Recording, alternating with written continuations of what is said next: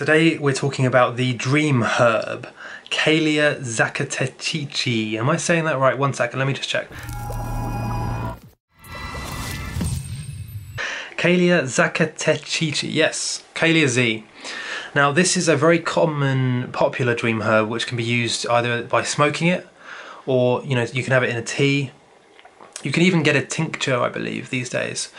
Basically, the stuff is really powerful. It can help you have more profound lucid dreams. It can open the doorways to the, deeper lucid dreams and more meaningful experiences. And it can also help you recall them as well, in more detail.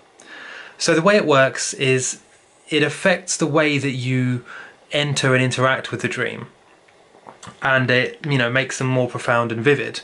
There are several ways you can ingest this stuff, Calea Zacatechichi. You can roll it up into a sort of like a cigarette with some tobacco, or without tobacco if you want, and smoke it. The smoke is quite harsh though. I think I tried this a few years ago before I gave up smoking, and it was quite difficult to do. It was quite harsh and dry. You could also then make a tea with the Calea Zacatechichi. I think I'm saying that right. I have no idea how to pronounce it. Or you could, look for a tincture. The trouble is it's quite hard to get hold of.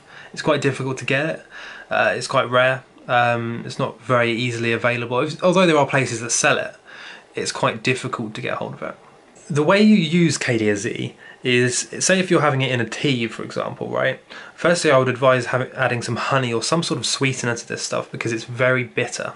Here's how you use it, okay?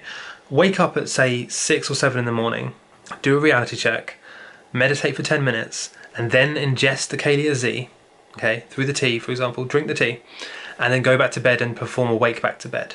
This is the easiest way of having profound lucid dreams using this stuff, and it really does work, okay? I don't really want to say much more about it because I feel like you guys should try it for yourselves, but the only thing I would say is that the tea and the smoking is quite bitter and harsh. You're going to need to sweeten this stuff, okay? So a few of the really sort of important reasons that Calea Z is good for beginners especially, right, is that it makes your dreams vivid, it makes you remember them even if you can't normally remember your dreams, okay, which is key. That's important for some people, right? It doesn't increase the likelihood of sleep paralysis, meaning that certain supplements and things you can take, certain dream herbs and whatever, can increase the likeliness of sleep paralysis, making it more likely that you'll have a scary experience or even a nightmare, okay, even a nightmare in some cases, especially with things like galantamine. Calea Z doesn't do that. It's also very effective in that it works on the dream, but it doesn't have any effect on waking life. There are no side effects, as so to speak. Obviously do your own research first and make sure that you read up on this stuff, but as far as I'm aware, there are no negative side effects really from taking this stuff in the right dosage. So go ahead and give it a try and let me know in the comments what you think. Done.